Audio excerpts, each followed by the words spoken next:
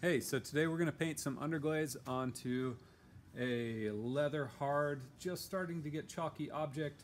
This already has blue and white slip on it. I painted one coat of underglaze on it already. I thought the camera was rolling and it was not. That's time number 3. But I still have some underglaze to paint for the eyes and the nose, and then I'll do another coat quickly on the 19 on the belly there. So when I put this down to paint it, because the mass is so split between the tail and the body, I'll rest the tail on my legs and hold the back of the body with my hands.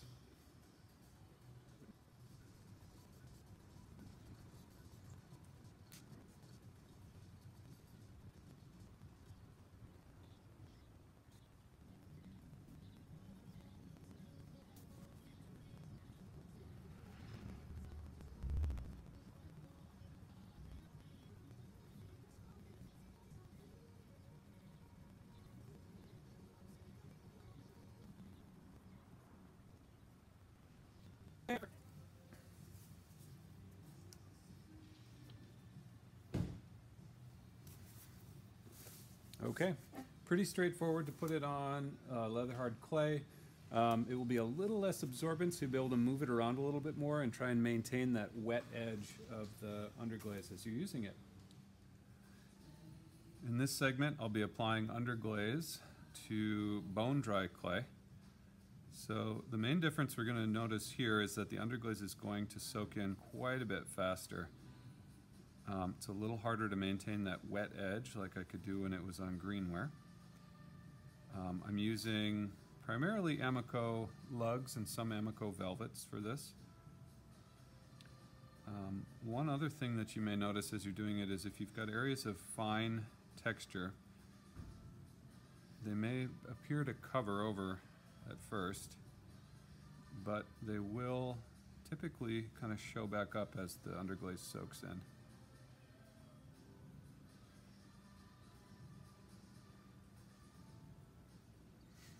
You also want to be really careful as you're doing this because you're adding moisture to the bone dry clay, and that can lead to pieces cracking or breaking, especially if they're delicate.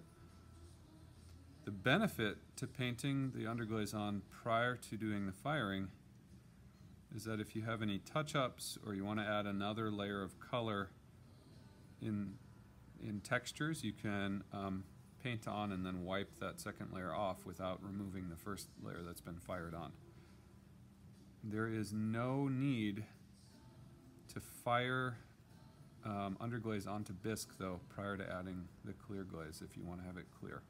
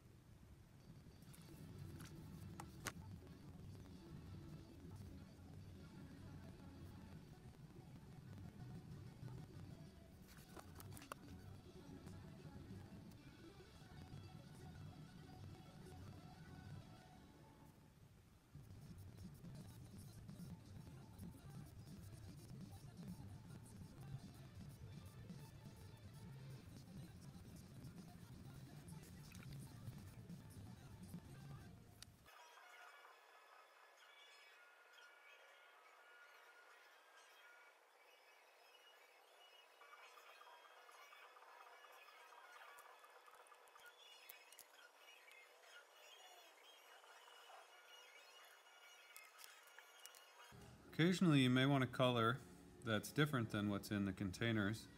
And I've been being careful to wash my brush out between so I don't contaminate one color with another. If you'd like to mix a color, you can just do it right on the whiteboard and do a small enough amount that you're not wasting much material, but enough that you'll have what you need for the area that you want to paint. Also notice I'm drying my brush off between every time I get it wet. Notice I'm drying my brush off every time I get it wet as well. So I'm mixing a little blue-green here that I'll use for the eye color.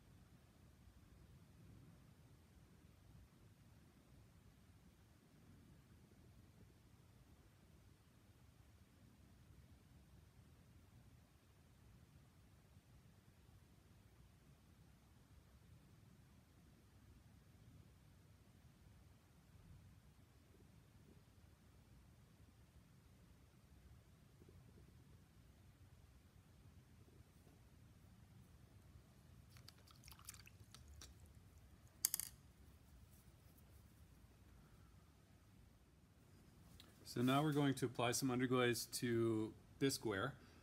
This is a red earthenware clay that's been fired once and will get fired one more time, and I'm just going to paint a black rectangle on this. It's kind of a house shape, so I'll make this look a little bit like a door.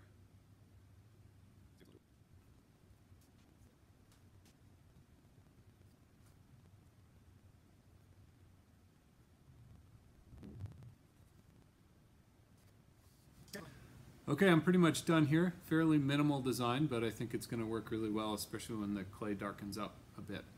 Application went smoothly. I would say that it absorbs a little bit faster than it did on the leather hard clay, which I would expect. So it's a little harder to keep a wet edge as you're painting shapes or designs. I put on a couple of different coats as well and just dip the brush more frequently.